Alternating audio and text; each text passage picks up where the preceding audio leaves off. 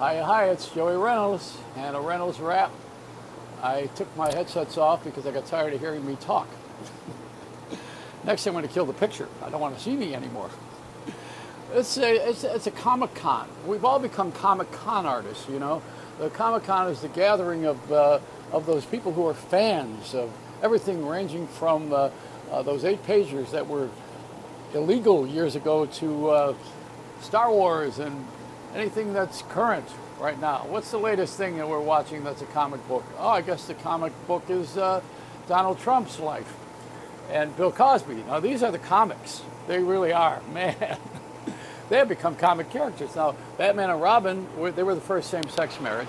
You know, you had those guys, and Superman is fighting Batman now, and it's a fusion, just like our food. It's confusion. We're putting things together that didn't usually go together. For instance, me on radio and television. If you turn the picture off here and you hear me, then I'm on radio, and it's quite good, you know, as a radio show.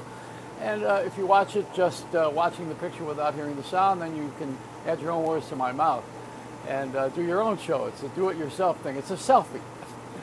Or the things that they put together that really shouldn't go together. The Pope, who just had a mass exodus. No, you know, exodus is a Jewish word for what happened with Moses, and a mass is something that the Pope celebrates. So you have a mass exodus of people leaving the Catholic Church. And the Pope is gone. I mean, thank God he left. Really, you know, enough already. Now we can begin sinning again. But he was good to have around. I think he's a little too chubby, you know. He ate a little too much cannoli. But the Pope, too much gelato for this Pope.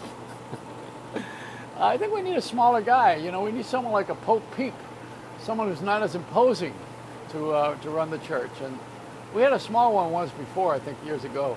But they're getting too big now. You know, we're getting bigger popes. They're growing.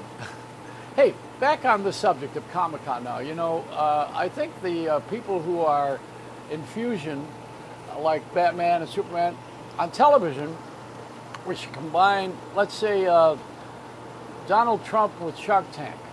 That would be good, right?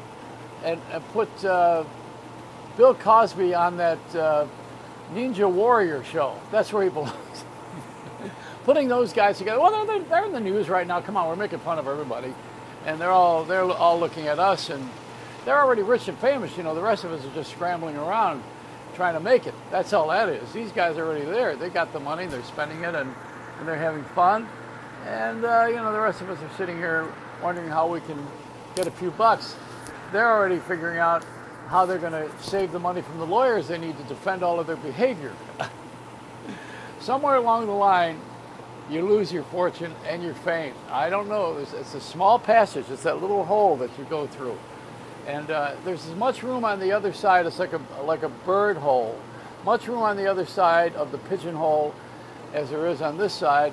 But while you're going through, there's a bunch of peckers on your butt to stop you from getting through that hole. Am I saying it right? This is very Hollywood. This is very. Anyway, it's just another Reynolds rap. That's all it is. I'll be back with more after I think of it.